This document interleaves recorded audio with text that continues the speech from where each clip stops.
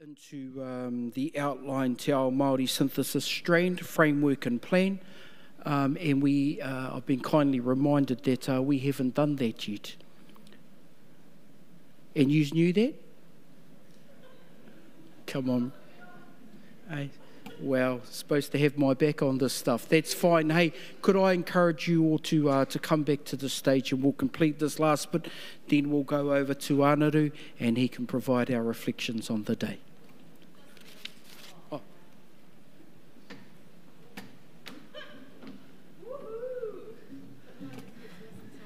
Us again. Us again. It's the Kelly and Waiaria show today. Okay. There's the words again. Okay. We thought we didn't have time, so now we do. Good news for you. Okay. Here we go. So, you may be wondering, what is Te Māori synthesis? Well, I'm here to tell you what it is. Okay. So I think first, before I get into it, I just want to mihi to our mātāpuna, to Waiaria and to Rere, and also to you for sticking with us through the first session that we had on the program. Now we're into the less fun part where I just talk to you. But it is important for us to know a little bit more about what Te Ao Māori synthesis is. First of all, you've heard these words kind of thrown around. And like Rere pointed out, we were doing synthesizing as an example of a collective effort to bring together knowledge. And I think for Te Ao Māori, or for Te Ao Tūroa synthesis, as it has become known, these are the key objectives that our tīma, inclusive of our mātāpuna, are seeking to bring forward. So we want to have collective impact, and we want to do that through understanding the insights and learnings for Te Ao Māori, in Te Ao Māori, and in Te Ao Tūroa. We also want to create space for the Māori voice to be heard. So when you traditionally think about synthesis, you might talk to the researchers, you might read their reports, and then kind of bring together some facts about what they did. What we want to do is create space to hear the voices of the people, and I think we've had the privilege of hearing some of those voices today, which has been really awesome for our kaupapa. We want to bring more of those voices from the ground, from the moana, from under the water, up to the surface, te ao o te moana. And then future thinking, like where to from here? We've had 10 years of challenge research, and a lot of it has been not necessarily focused on Te Ao Māori, but what has been focused on Te Ao Māori, what is it showing us about where we're pointing to? And I think the session that we had earlier, the previous session that you may remember me from, talked to those kinds of things and signposted some of those things. So, you may have seen these words on some of our slides and some of the programs of research today. This is the framework that we are using to ground and to embed the findings and insights from all of the various Te Ao Māori, kaupapa Māori research into the synthesis. And there's a funny looking human doing the splits and holding up the sky there in the middle. That guy is us, and it is not that we're the centre of this universe, but it is that we are responsible to all parts of this universe. And I think you've heard that multiple times today, so I won't kind of keep banging on about that. The top one, wao atua. Wai talked about it, Rere talked about it. Wao atua are those physical, primal manifestations of our atua and the source points of Māori. Without them, we don't exist. And they exist without us. And COVID showed us that. When we got out of the way, wao atua sorted itself out, and then we came back. Wao tupuna is a reference to the knowledge spaces, those kōrero tuku iho, the karakia, the waiata, the ways that we transmitted knowledge and the wisdom that sits in those spaces. And wao tangata is our physical, actionable practices that we carry out in wao atua in accordance with wao tupuna. And you can't have one of these without the other in a functioning system. Sitting around the edges of those, and we've gone into Māori and we've gone into whakapapa, so I'm not going to talk about those, but the concepts that we had discussed in our previous session sit around the outside of this.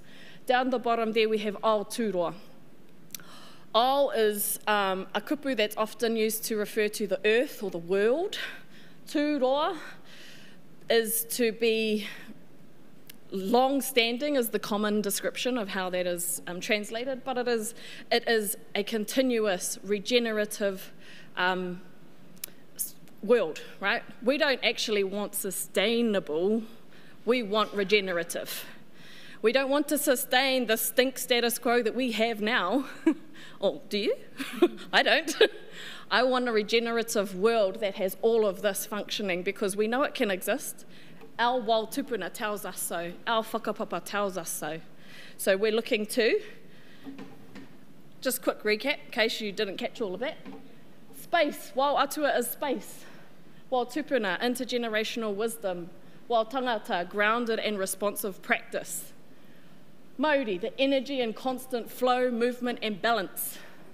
A concept that Matua Mark talked about, balance. Whakapapa being the layers of knowledge, connection and understanding, and Pao Tūroa, the foundations of a regenerative living world. With us, responsible to all of these spaces, but not all important. Ka pai? So that's our framework for Te Ao Tūroa synthesis. And what we're looking to do is utilise 4 activities to draw insights from the Te Ao Māori projects in the challenge, in the phase 2 of the challenge, into that framework.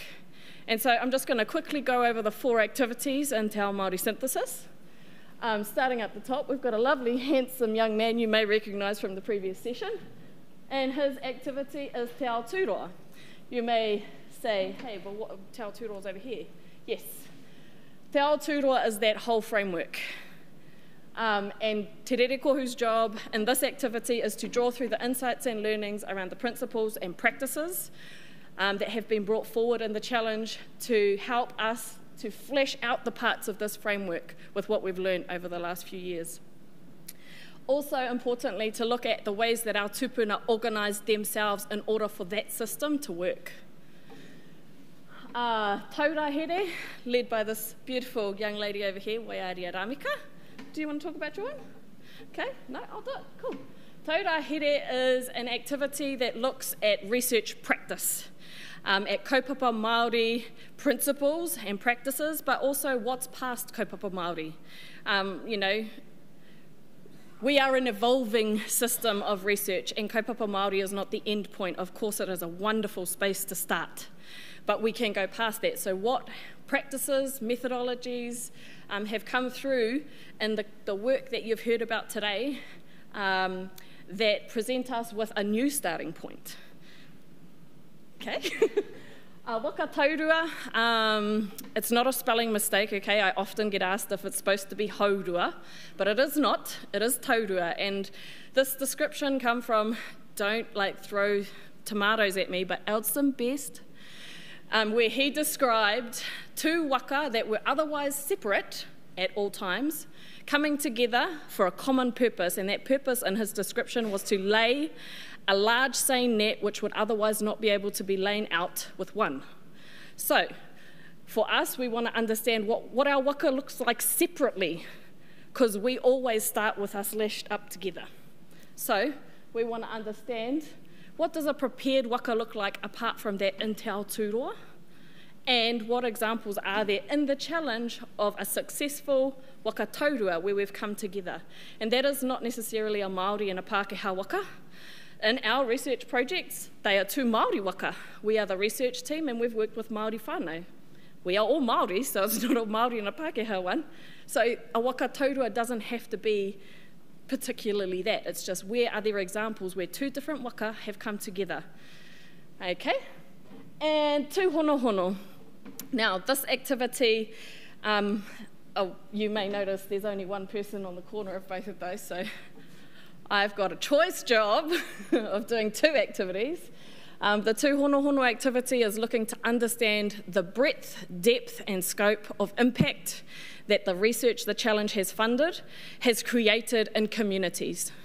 In our hapu, in our iwi, in our marae spaces, in our whānau, in our atua spaces.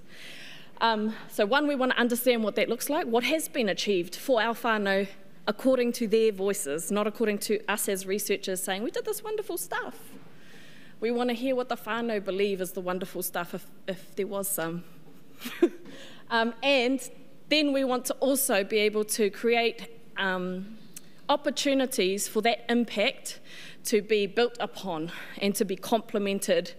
And what have I got there? To share the learnings from the challenge more broadly. And I think that's the point of synthesis, and you've heard the same kind of concept come through yesterday, and I'm sure it will be a concept tomorrow. So those are our activities, and through those activities we're going to be able to draw the learnings and understandings and insights into that framework in the centre. And I don't know if you're actually interested in this, but this is our timeline. Last year in June we engaged with our mātāpuna who you've met, and we worked to develop the framework that we've shown you. And hopefully you can kind of recognise that the waiata session and the panel session has been helping to bring you along on the journey of the framework without actually talking about the framework until now. And so that was a big mahi for us and our mātāpuna last year. And so then we arrived the start of this year, and over the course of the first 3 months of this year, we've gone into a wete wetu, or a refinement phase, where we've approached kaupapa within the challenge through their project leaders, in the first instance, to ask if they have any additions, any refinements, and if they would like to engage in the rest of the synthesis program with us. So that's been completed, and we are about to send out a pānui with a questionnaire to see if those people and those projects would like to kia uru mai ki roto ki tēnei synthesis kaupapa. And then as we move on into the rest of this year, we've got the whakatinana where we will go through the process of working through those activities, and that'll be through a combination of online and in-person wānanga.